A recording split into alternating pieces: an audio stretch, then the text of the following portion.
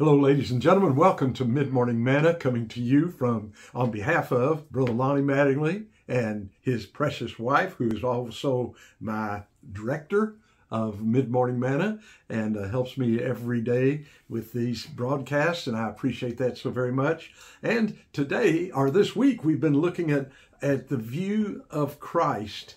As we think of Christ, we see him in several different ways and several different aspects. And you can go back and play some of those earlier ones, but we're on number 4 today. And the fourth view of Christ is Christ with us. How important it is to recognize that Christ is with us. And in John chapter 14, I want to read these verses 1 through 3. The Bible says, "Let not your heart be troubled.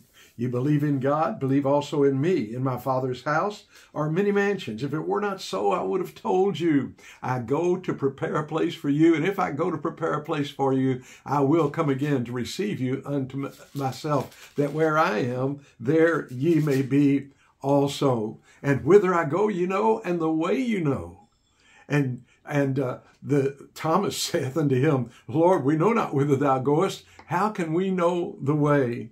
And Jesus saith unto him, "I am the way, the truth, and the life. No man comes to the Father but by me." Ladies and gentlemen, the Lord Jesus Christ wants us with him. He is the way. Listen, you travel with Jesus, you're going to end up being where Jesus wants you to be on a daily basis, but ultimately, he has a plan that we're all going to be together in heaven. He said, "I will come again to receive you unto myself, that where I am, there ye may be also." So it's Christ with us. We'll be with him in heaven. The Bible says in Romans chapter 6, verse number 4, "Therefore we are buried with him by baptism into death, that like as Christ was raised from the dead by the glory of the Father, even so we also should walk in newness of life." What a great Savior. And he's not only a Savior that cares about us and that paid a price for us, but he also wants to spend time with us. With him, with Christ. We see him as being with him. In Romans chapter 8, verse 17, the Bible says, "And if children, then heirs, heirs of God, joint heirs with Christ," talking about us, those of us who are saved. If we're children of God, then we're also heirs, heirs of God. We have an inheritance, an eternal inheritance in heaven forever with God, with the Lord Jesus. What a wonderful, wonderful future we have in store. And if so be that we suffer with him, that we may be also glorified together. The Lord wants us to be together. He wants you to acknowledge his presence with him on a daily basis. You know, it's not, okay, I'm going to do my thing for a while and go my way and run with the old crowd, with the old friends. But then on the weekend, on Sunday, especially Sunday morning, I'm going to go to church and I'm going to get right with God and everything's going to be okay.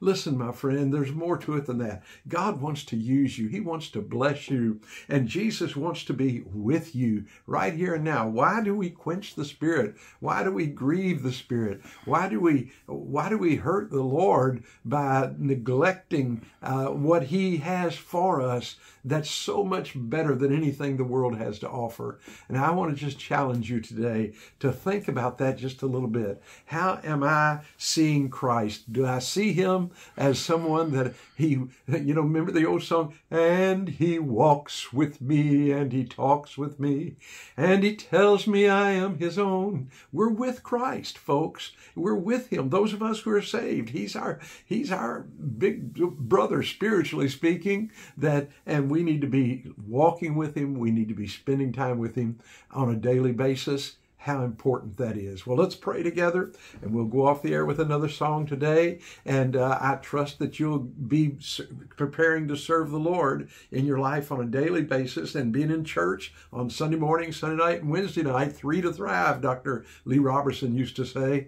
And I believe that's a good plan. Well, let's pray, and then we'll hear the music. Heavenly Father, thank you that we have a Savior who wants to be with us. And Lord, we have that opportunity. We can have that fellowship with the Savior on a daily basis. God, help us to do it. In Jesus' name, amen.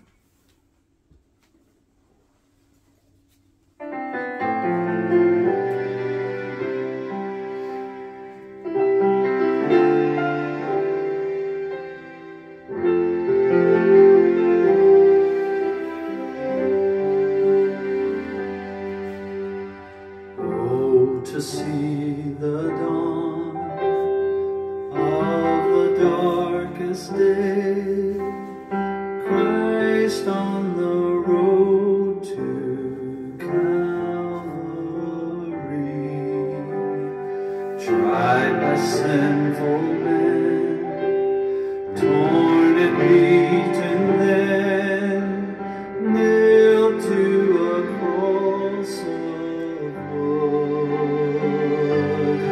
This the power of the cross. Christ became sin for us, took the blame, bore the wrath. We stand forgiven at the cross. Oh, to see the pain written on your face, bearing the awesome weight of sin. Every bitter thought, every evil deed, crowning your blood-stained brow. This the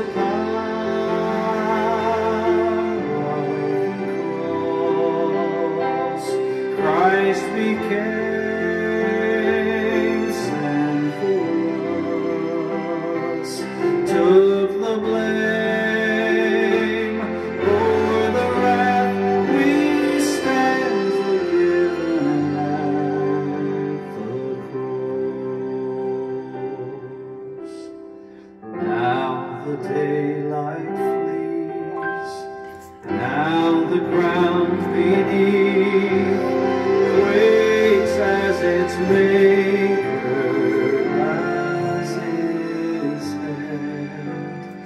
Curtain torn in two, dead are raised to life, finish the victory cry. This the power of the cross. Christ became sin for us, took the blame, bore the wrath. We stand forgiven at the cross.